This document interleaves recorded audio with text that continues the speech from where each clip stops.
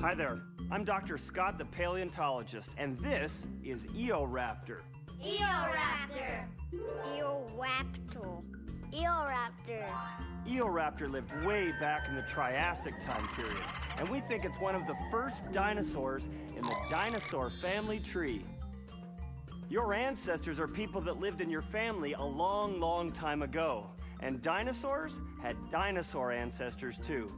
After Eoraptor came many other theropod dinosaurs. You know, the meat eaters, like Allosaurus, Velociraptor, and Tyrannosaurus, like Buddy.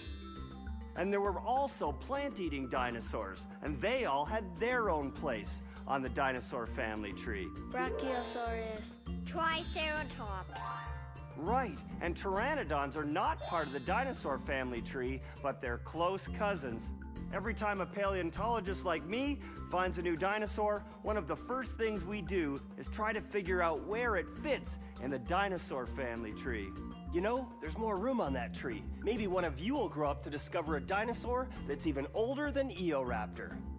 Hey, I see you have a family tree of your own. Okay, keep watching for more dinosaur discoveries.